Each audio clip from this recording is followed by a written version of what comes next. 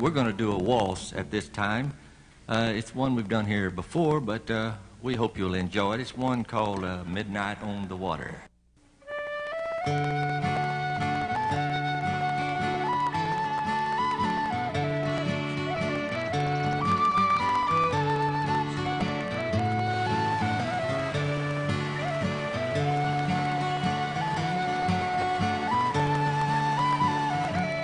There are still places like this, places where the work of nature is itself a masterpiece. These are the Ozarks, where dripping springs and rushing waters and gentle ridges and narrow hollows help define a place where life is celebrated. It was a hard place to settle, but the Ozark pioneers came anyway. They came from Ireland and Scotland and Germany, and in the 1800s they settled the place that would become Stone County, Arkansas. They lived in isolation, lived by their hard labor, their ingenious crafts, and they lived with their music. They were common people with an uncommon love for the Ozark way of living.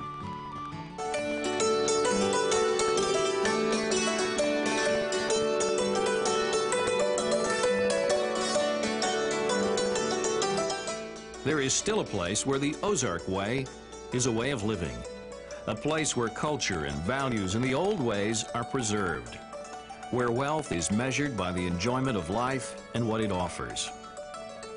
A place where self-reliance and the craftsmanship is reflected in the hands of people who find joy in the way it used to be.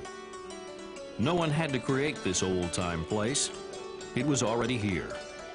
The only need was to build a park where the Ozark way of life could go on. Such a place is the Ozark Folk Center State Park.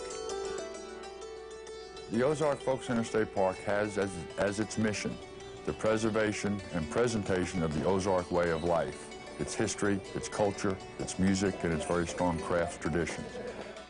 The Ozark Folk Center is a 700-acre Arkansas state park in Mountain View, Arkansas, the heart of Stone County and the heart of the Ozark Mountains. It's a showcase for the old ways and sounds. The music is original and unplugged. Every night, they come to listen. They ride the tram up our Ozark hillside to a theater where old sounds find new appreciation. The music that you see on our stage, the music that you see around Mountain View, actually is the kind of music that would have been played on a Saturday night when folks got together to just enjoy themselves and entertain themselves.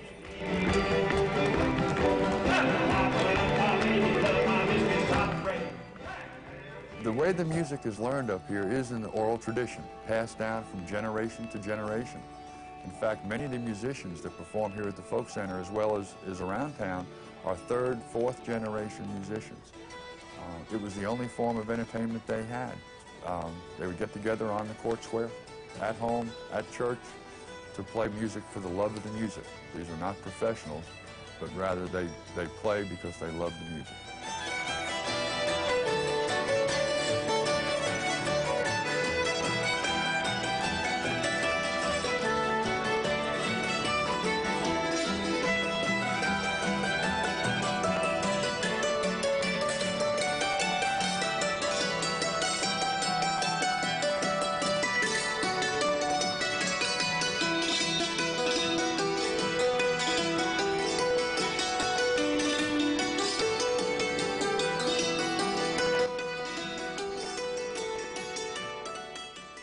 The music is played just about everywhere, including formal shows Monday through Saturday from April to October in this 1,000-seat auditorium.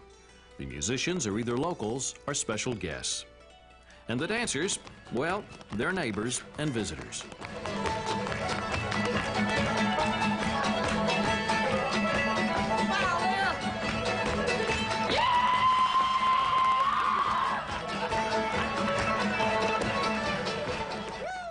The jig dancing or the kids on stage is part of the audience participation. Not only are the craftsmen and the musicians part of what the Folk Center is all about, the people that come visit is part of what we're all about. It's easy to see easy to hear, why the Ozark Folk Center is a people place. It's the music, it's the people, and the scenery, and we just love it. It's great. No other place like it. We enjoy it, and it's good entertainment, good clean entertainment, and we like it. Oh, it don't get no better than that. It's people music. You can't hear that music and not pat your foot, can you? It's music that was played because people wanted to play it and wanted to hear it, not because they thought they'd make a profit off of it. Now that's centered. I'm going to pull out the floor. More than 24 crafts are demonstrated each day on the Folk Center grounds, and what is made is also for sale, but the prices are affordable. But it's the same way that the folk potters used to make their pots. They had a wheel. This is a treadle wheel. You'll find craftsmen indoors and outdoors. There are craftsmen who use draw knives for making barrels, and craftsmen who use a printing press, foot-powered, of course. There's a music shop and a basket shop. You can watch candles being made or make one yourself. Corn husk dolls can stir a child's imagination or bring back memories. Good wood and a sharp knife brings out the wood spirits. And there are the hard metal skills, like blacksmithing.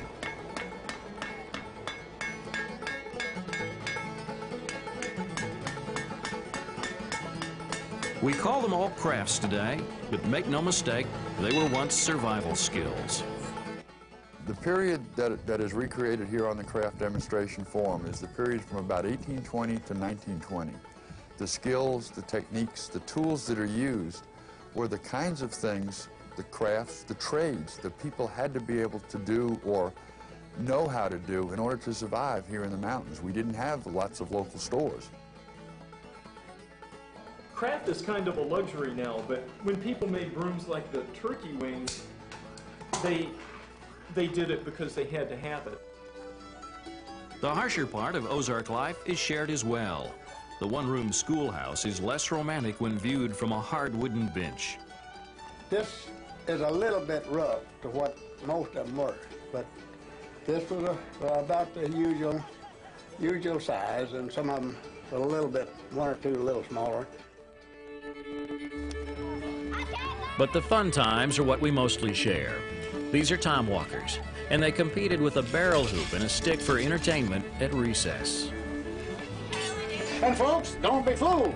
It will cure every single one of these things, particularly the rubles and the gastritis female complaints. The old medicine show is a part of this living demonstration as well.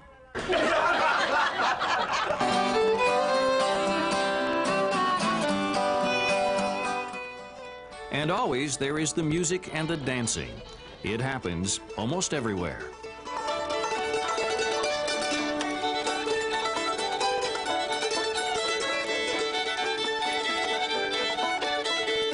Fiddles, banjos, mandolins, dulcimers. The instruments were all homemade. The music from memory, with a little on-the-spot creation added now and then.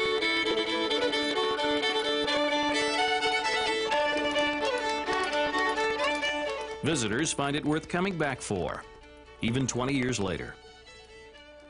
When we lived in Arkansas, came down here with my dad and family and brothers and thought it was great as a kid. Scott Hartzell remembered the folk center that he and his brothers found. Now it is important that his own sons learn the same lessons.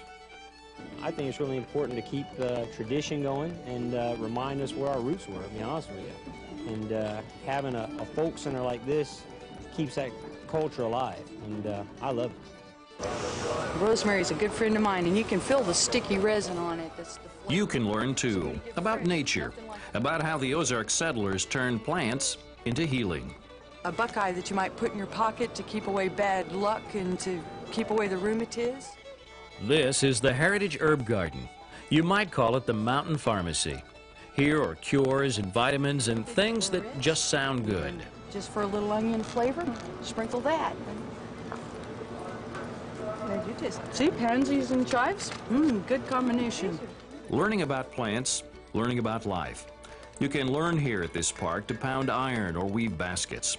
You pick a craft and they will make you a course. Or you can learn to play. Come for a dulcimer workshop one weekend. Or you can learn to dance. And you can sit back and learn to enjoy a music that has survived the test of time.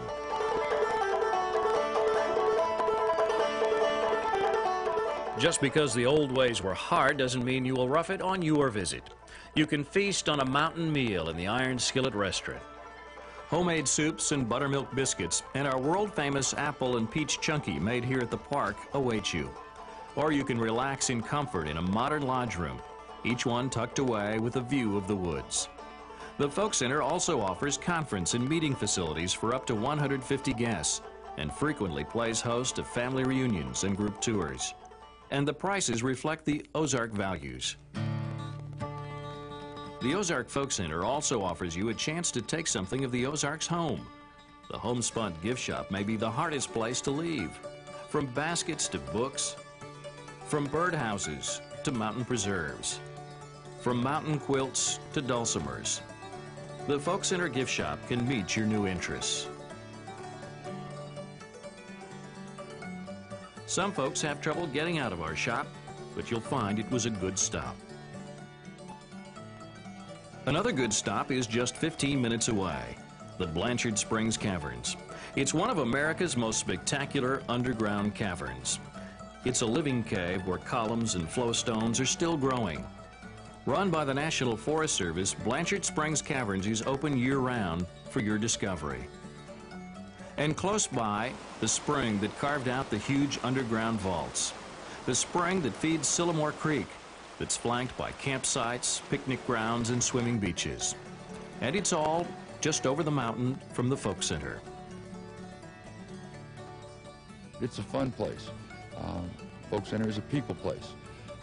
The craftsmen, the musicians are our product. Not what we necessarily produce, but their feelings, their love of what they do, why they do it, and most importantly, they have a strong desire and love of sharing their caring, their love of the Ozark way of life with the folks that come visit us. We admit it, you'll have fun while you learn. You'll have fun as you remember. This time capsule that is the Ozark Folk Center State Park is not just a living museum dedicated to a way of life that once was. It is a reflection of a way of living that still is.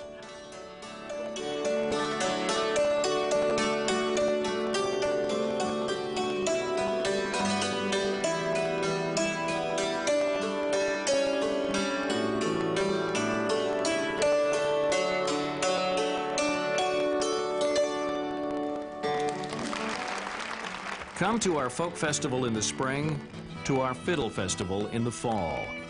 Come spend a summer weekend watching sticks change into the tools of living. Come see what we celebrate.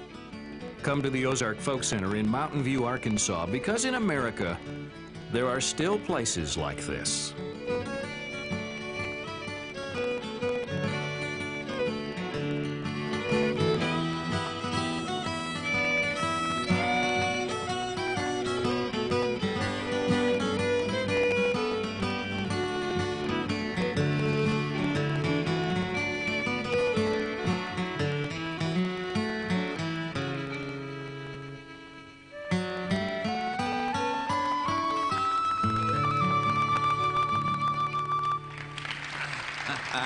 All right, thank you so